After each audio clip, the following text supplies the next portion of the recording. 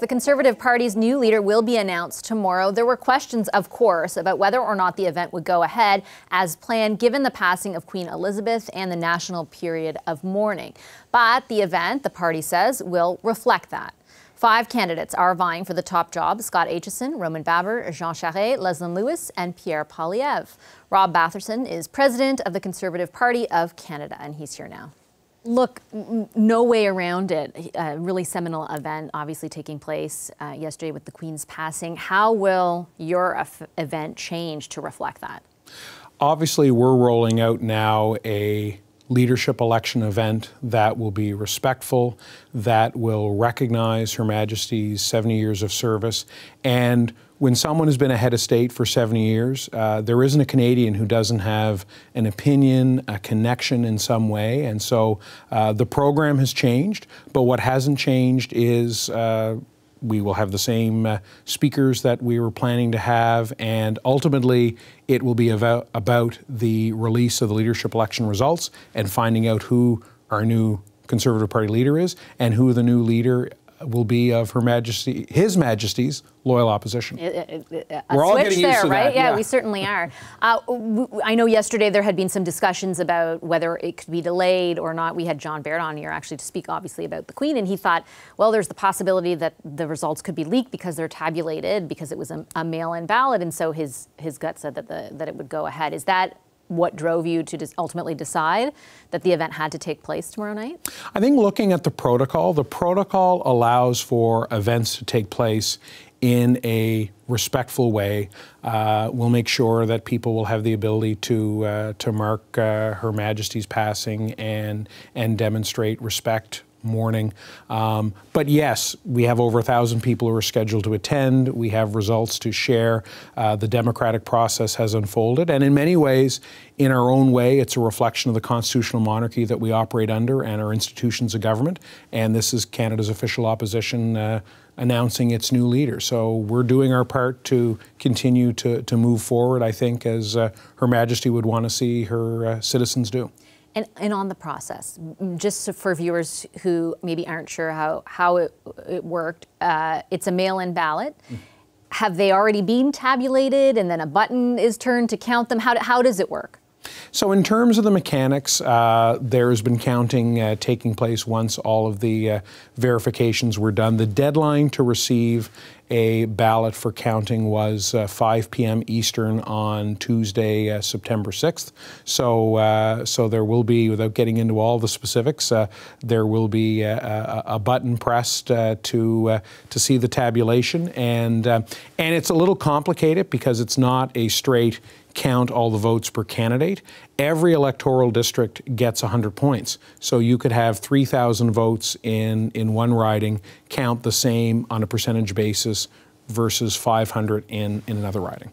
And so tell me, if you could, as honestly as possible, because you and I both remember the last time around when things went on much longer than anticipated, if your sense is that can be navigated this time, that will be navigated, or if you have a tiny bit of concern that you could be in for something similar. So far, so good. It's been very smooth in the counting room, and I think one of the adjustments was made that because of the high number of votes, keeping in mind that 678,000 ballots were mailed out, we received to count that were valid votes in excess of 417, I think close to 418,000 votes, that the counting started earlier in a secure place so that we won't have to worry about problems with the voting machine. So the results should come out quite smoothly tomorrow evening after 7 o'clock Eastern. Okay, I'm going to make sure I have that clip to play in case it doesn't go so well tomorrow night. I'm teasing. And that's when Ian Brody from Leoc will come and explain. Yeah, exactly. Look, I wanted to ask you a few questions about the party as a whole, especially moving past the actual outcome of the vote as the party president. And I know that it's your job to say that the party will be unified and is unified, and maybe that will be the case. But, you know my job well.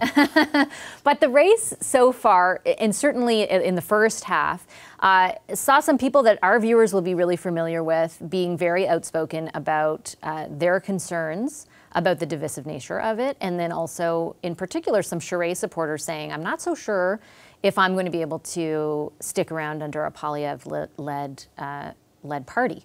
And I'm wondering if you see that as a big challenge for the party going ahead, and if you're worried about, and I'm not saying it's a 50-50 split by any stretch of the imagination, but if you're worried about a splintering off. I would say this isn't our first leadership election. There are always natural debates and divisions that arise in any leadership race. I saw that in 2004, Stephen Harper, Belinda Stronach, Tony Clement. I saw that in the former PC party, and I'm sure my friends in the Conservative Party who were members of the Reform Party of the Alliance would have seen that in their respective leadership races. One thing that I've heard from grassroots Conservative members from coast to coast to coast is a strong resolve to come out of this weekend united, a strong resolve to come together in support of the new leader, and a strong resolve to make the case for change. Canadians are very tired of a 7-year-old government, and obviously I don't want to get overly partisan as we mourn Her Majesty, but I think there is a desire for change in Canada, and I think most party members that I speak to are quite resolved, and they support the full spectrum of the 5 leadership candidates, but they want to get to work in support of our new leader to make the case for change whenever that comes. We hear rumors of a fall election that may be triggered. We see some saber rattling from the NDP in terms of their coalition partner in the Liberals. So when the new leader's elected, our attention has to turn to election readiness whenever that comes. Let me try once more to push off the partisan hat and ask you, if that election does come, by all signs through the cabinet retreat last week, the Prime Minister is prepared to lead his party against whomever wins. I think the assumption of a lot of people is that it will, and I know you're not going to comment on that, is that it will be Pierre Poilievre. 1 in 5 chance. 5 candidates, right. He could win. Okay. Why? What is the vulnerability of your party? Do you think that Justin Trudeau thinks he can win again against it?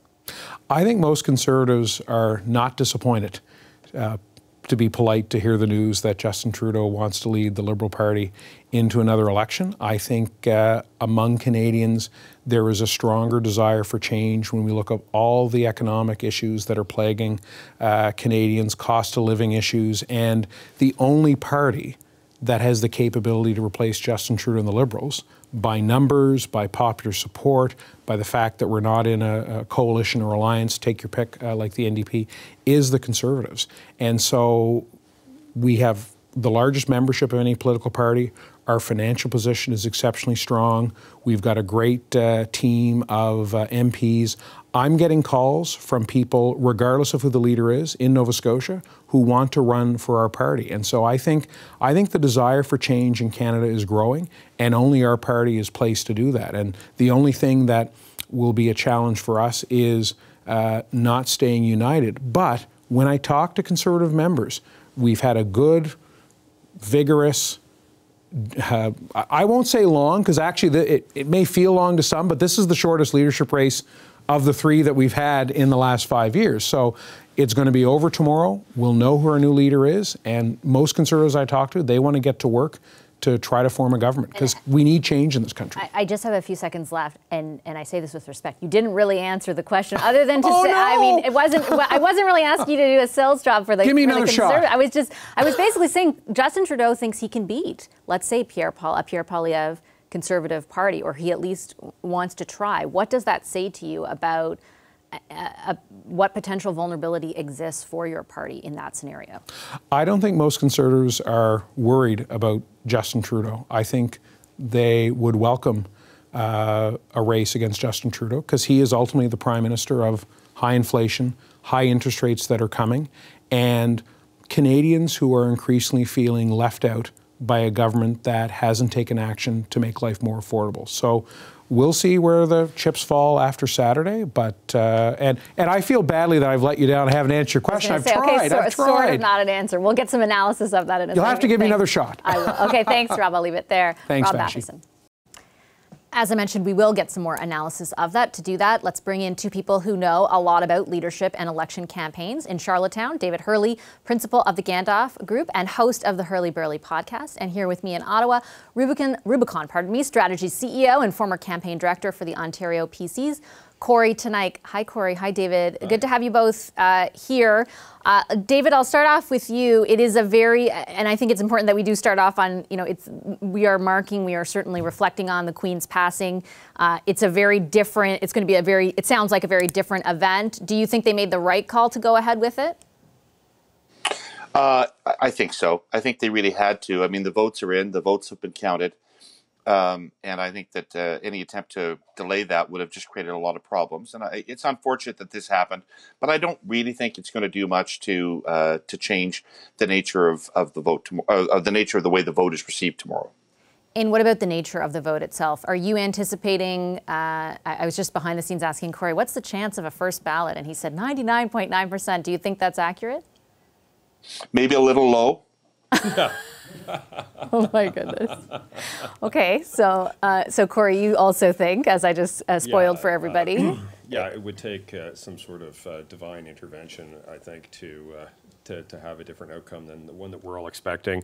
So, I don't think it'll be a dramatic event.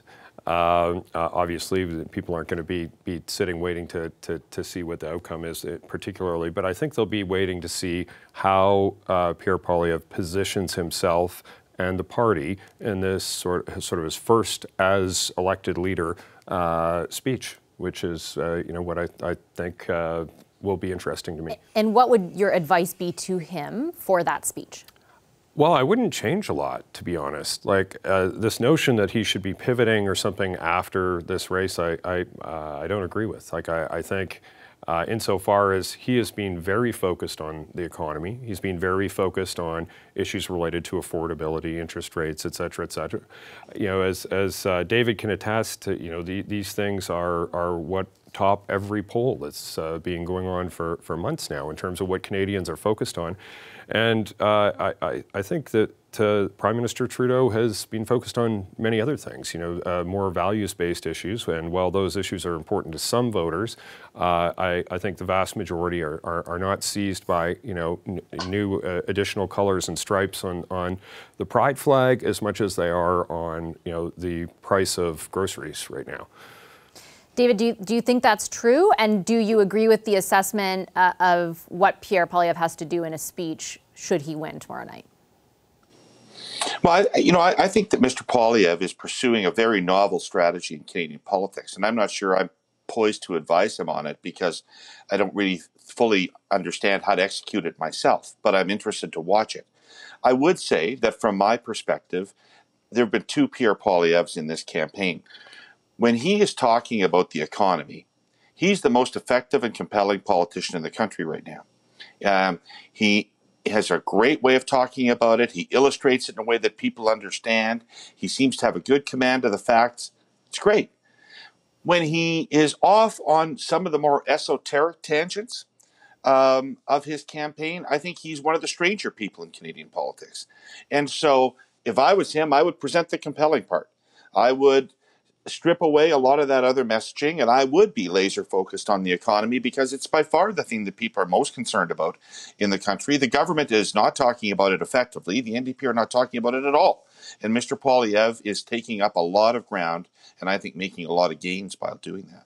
I think David's point is a fair one, that throughout the campaign, you certainly saw some things that Mr. Poilievre said around, let's say, I mean, first of all, even his support for the convoy and certain aspects of it, the Bank of Canada firing thing, and then lots of that became less of what he talked about, right? And he was very focused by the end, like you said, on the stuff people are talking about right now. And I'm not positioning that as a pivot at all. I'm just saying that that's even some of the more controversial things that like that you mentioned, some of them I don't think will be viewed for some very key voter groups as problematic.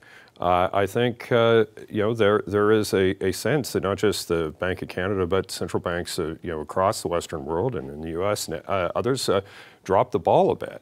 And maybe the I think it's fair the edge to in terms of how that is presented might be a bit jarring to some people, but that's what drives headlines and gets you in the news cycle with that story. And if it's just that, are there grounds for criticism of the central bank? Yeah, I think there are. Certainly, it's a little different to say, like, fire the Bank of Canada governor, the institution is useless, versus, like, let's assess the reaction and the response. One thing that we've seen in many campaigns, though, is you have to sometimes overstate the point. You have to go a little bit past the mark in order to actually seize the agenda and bring an issue to the fore.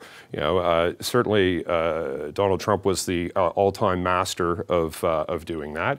Not that I think that Pierre is emulating him in any other way, but like I think you can do that and have that make sense. I think some of the Bitcoin stuff as well. Like I think there's, especially for millennial voters, a greater interest in cryptocurrencies and things like that. I think it appeals to some of those people. Less money to lose. And I think old farts like David and I are less interested in cryptocurrency. But there is a constituency of people who are going to be more interested in that, and they're going to hear something that they want to hear on that, which is a little bit about disruption. It's a criticism of sort of the way things have been done in the past, and it's grounded in the fact that we have out of control inflation, that we have interest rates that are going up, that we have a housing crisis in terms of the amount of housing that's being built, et cetera. Like, so I think even when he's maybe a little off the mark for fancy pants commentators like us, I think he's still hitting keys that are in the right chord. Do you think that's... Here's where I would disagree. Here's where I would disagree with that, Vashi. Here's where I would disagree with that. Tomorrow night, Pierre Poilievre becomes the odds-on favorite to win the next election in Canada. Mm-hmm. The Trudeau government is nearing its natural end date. 10 years, 8 to 10 years is when governments lose elections. The only way a government wins an election after it's been in office for 10 years is because too many people view the alternative as frankly unacceptable. That's the bar. If you're just okay, you're going to win. So Poilievre has all that in his favor. And all he has to do is limit the opportunities for the Trudeau Liberals to paint him as an unacceptable prime minister. In 2004, Stephen Harper had left enough breadcrumbs around that we could cobble together a case that he was unacceptable, and it worked. And Mr. Poilievre should be careful of that. I agree that that's probably the appropriate strategy for the Liberals to pursue. I don't think that that Pierre's record is going to be the problem. I think what we've seen, more typically is folks in caucus, candidates, others, who have been even more intemperate, and I think those sorts of attacks are probably going to hit harder during a campaign, and I'm sure there's lots to work with out there, because there always is. But if he can just stick on the main points, I think he's going to be in a pretty good place. The other thing, I think, David, you've talked about this many times in the past, the Liberals have to get onto the big topics. They have to start talking about in a way that relates to people, that they have some alternative plan to deal with inflation, and to deal with interest rates, other than saying, we're going to just try to talk about other things. 70% of people think the country's headed in the wrong direction. And just a quick final word to you, David, on that, because they were going to sort of finally talk about new affordability measures beyond what they had already re-announced from the budget this week, which of course, understandably, didn't happen because of what happened because of the Queen's passing. David, final word to you on that. I don't know what the package was going to be. I'd heard some rumors. It didn't sound like it was going to pack a lot of political punch to me.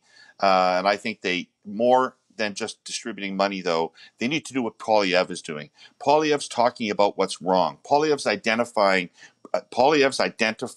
what people are feeling. That's the first key. If you deny what people are feeling, it doesn't matter what program you announced. If you identify with people, that's the first hurdle of communications. And the government so far on the economy is out to lunch in the last 6 months on this. Okay, well, lots more fodder for us over the next 6 months. Thanks very much, David and Corey. David Hurley and Corey Teneycke. Appreciate both of your analysis and insights tonight. As we have been discussing, the Tories are slated to announce their new leader tomorrow with a pared-down program to reflect the Queen's passing. CBC News will be there as the results come in. Hi, I'm Vashi Capellos, host of Power in Politics. See more of our show by subscribing to the CBC News channel or click the link for another video.